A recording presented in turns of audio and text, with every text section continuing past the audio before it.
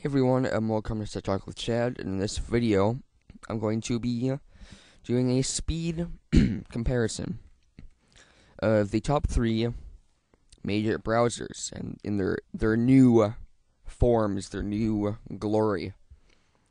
Now, the ones I'm going to be testing are the newly released Google Chrome 6.0 beta, Safari 5, and the Mozilla Firefox 4.0 beta 3.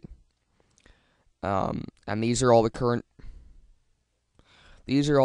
versions, and I'm running them on a virtual machine using a Windows XP Professional Service Pack 3, and it has 1 gig of RAM, running on a 2.8 gigahertz Core 2 Duo processor. So these were the stats are coming from. Now, the first test we're going to be doing is testing boot times. So the first test we're going to be doing is a speed test. So I've got my iPod here. What I'm going to be doing is just timing using the stopwatch function. So 3, 2, 1 on Google Chrome.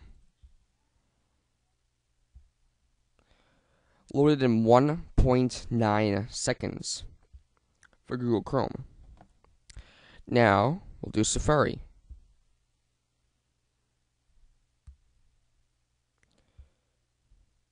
That was 1.7 seconds.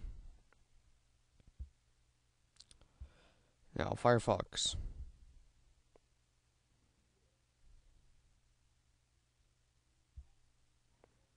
That was 5.2 seconds.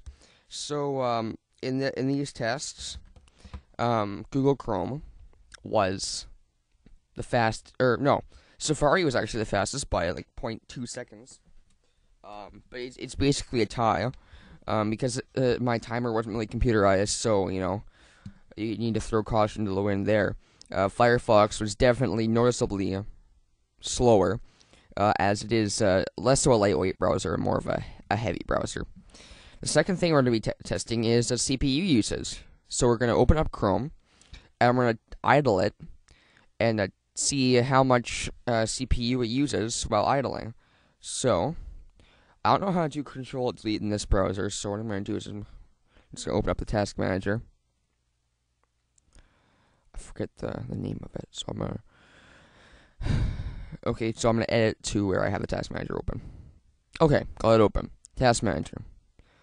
And we're going to do CPU usage. Idling. Nothing's happening. With Google Chrome open, I'm using about... between 1 and 10% of my CPU. It just bounces around. The most it hit was 14, and it actually idled as low as 0.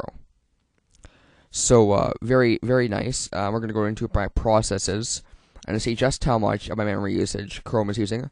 Chrome.exe using 17 megabytes of my memory. Very low. So, remember, 17 megabytes, or 17,208 kilobytes for Google Chrome. We're going to close up Chrome, and we're going to open up Safari, and go into Task Manager. Safari, up here. Safari is using about 50 megabytes, so a lot more memory usage than Chrome while idling. If you go into performance, as you can see, idles with my total CPU usage still around 1 to 2%. So, very nice there. Actually, it's idling very low with my total CPU usage. So that's good. And now we have Firefox.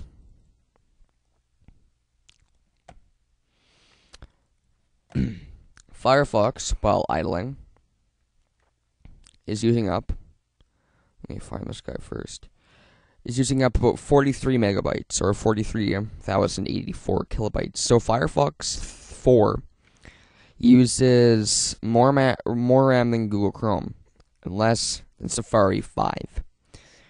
In my performance, as you can see, idling CPU usage idles a little bit high at some points.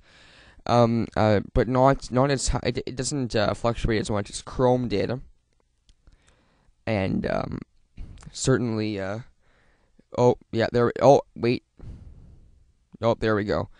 Yeah, they see my hands are off the mouse and the keyboard and everything. It's idling and it jumped to 50.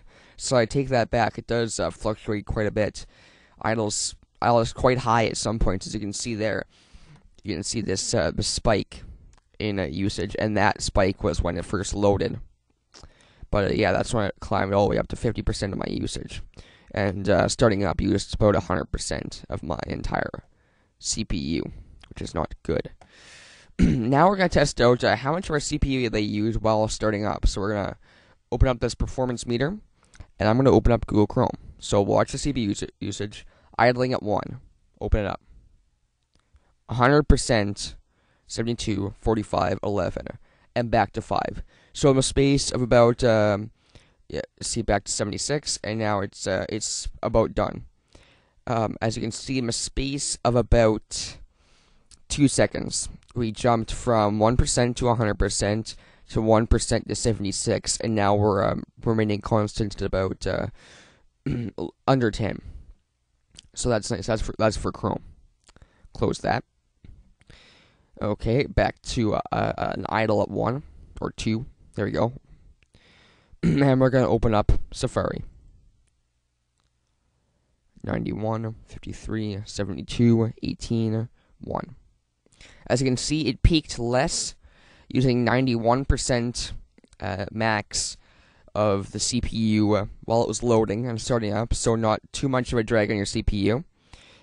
Did bounce, as you can see, this was Chrome, these 3 tiers, and Safari only had about one little tower there. So a nice clean jump from a high CPU usage down to a safe idle. Close that down.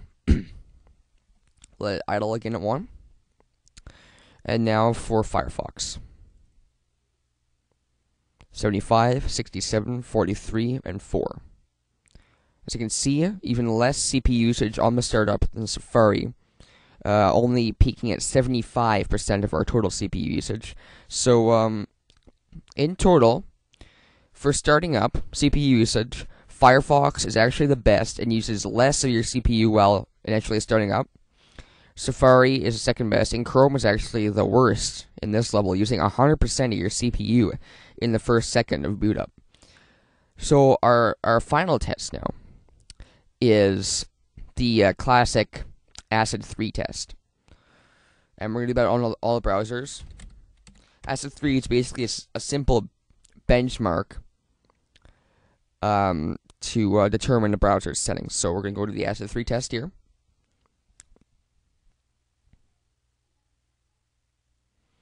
%. So we got 100 out of 100 on ACID 3.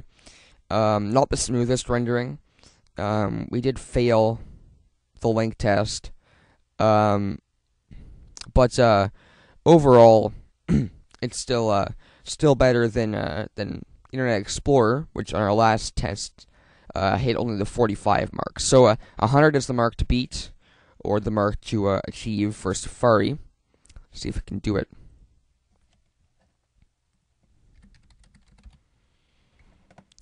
Go to the ACID 3 test.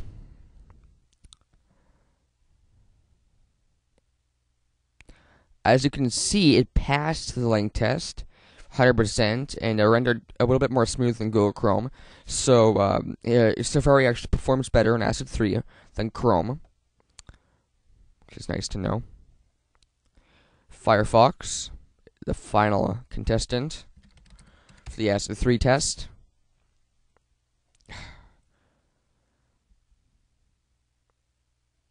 As you can see, Firefox did the worst on this test, hitting the only 97, although it did pass the link test, which Chrome failed.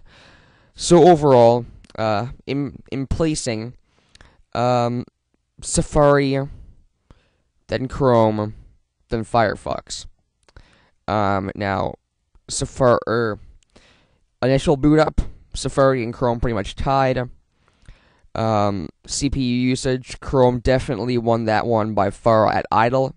Starting up, Chrome lost, and Firefox took the cake right there with only 75% of your CPU usage at startup. And in the JavaScript test, Safari was the victor there. So those are just my my simple benchmark tests between the three major browsers, Chrome, Safari, and Firefox. I didn't test Internet Explorer because Internet Explorer sucks. Anyway, that's all for this video. I hope you enjoyed it, and have a great day.